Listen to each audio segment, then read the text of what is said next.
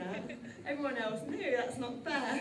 Well, we've got to have some secrets. I chatted to you earlier on, and you're inspiring to talk to as well as to watch the achievements. But take us back to April, when everybody suddenly found out who you were and what you went through during that 2 weeks or more.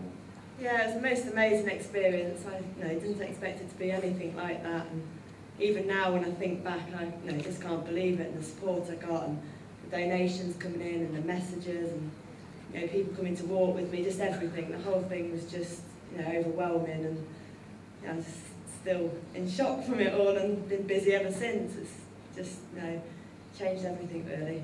I think you're a mum. Is it to Maisie? Yeah, that's right. Which would be a challenge enough. What on earth? Yeah, harder. I can imagine. What on earth came to your head to make you to decide to do this? Because you've got enough challenges day to day, haven't you? Yeah, I've got to chase after Maisie, so I need to get upright and walk. But no, I think it seemed a good idea at the time. I hadn't walked in it when I said I'd do it, and then I started training in January and had 3 months to learn, and I got in it, and it was really hard.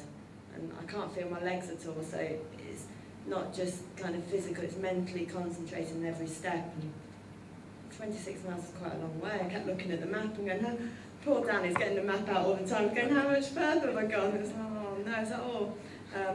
But yeah, no, I'm so pleased I took the challenge on and just got on with it and decided to do it, because it just has been unbelievable.